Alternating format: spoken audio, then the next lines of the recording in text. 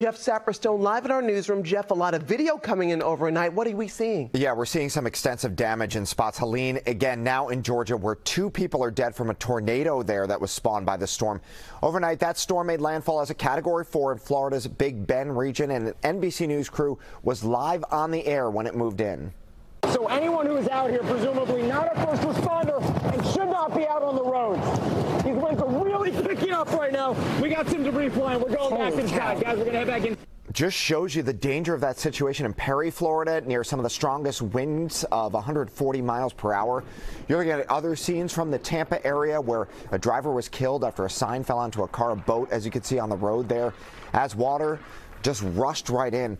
And in Cedar Key, a storm surge of more than 10 feet was reported in that area. You can see water pouring onto the streets. That town already hit by 2 other hurricanes in recent memory.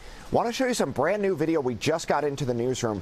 Severe flooding. You could see right here the water up to the roof line of some of these homes right here. This is in the Big Bend area of Florida. We have learned that 40 people have been rescued from rising waters just north of Tampa as well. The state is ready as soon as this storm passes and it's safe to do so to commence search and rescue operations. We have 3,500 National Guardsmen standing by. We have our state guards standing by. And more than 1.5 million homes and businesses are without power right now in Florida and Georgia. Live in the newsroom, Jeff Saperstone, NBC 10 Boston. Jeff, thank you. Let's get to NBC 10's Alicia Palumbo now. She's live at Logan Airport. Alicia, Massachusetts isn't sitting idly by while the storm impacts the southern U.S. How are they taking action? Yeah, that's right, Raul. We just caught up with a member of the Red Cross from Massachusetts who's here at Logan Airport right now. She's going to be taking a flight out this morning. She is actually watching these boards very closely, hoping that her flight from Logan to Jacksonville doesn't end up as part of the growing list of cancellations and delays today. There are currently 23 cancellations and 29 delays into or out of Logan. About 15 members of the local Red Cross are already down in Florida and Georgia or headed down this morning to help people affected by the hurricane.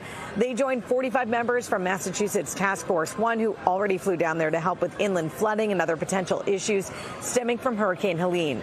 Both groups of volunteers will be providing humanitarian aid to thousands of people, including medical supplies, and driving around impacted communities with trucks filled with hot meals, water, and blankets.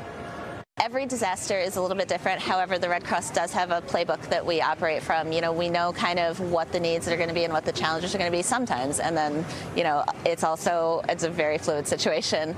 But again, pre-positioning supplies, warehouses that have pallets of water, cots, things like that, that helps with shelters. Now, as the scramble to get out of here and down there to help out continues this morning, they tell us that they expect to be down there for about 2 weeks to help out, but it could end up being longer depending on the impact of Hurricane Helene. For now, we're live at Logan Airport. Alicia Palumbo, NBC 10 Boston. Alicia, we wish them all the best in their efforts. You can get the latest on Helene by downloading the NBC 10 Boston app. Just scan the QR code right here on your screen, and you'll have access to the latest radar. You can set up to get severe weather alerts for where you live.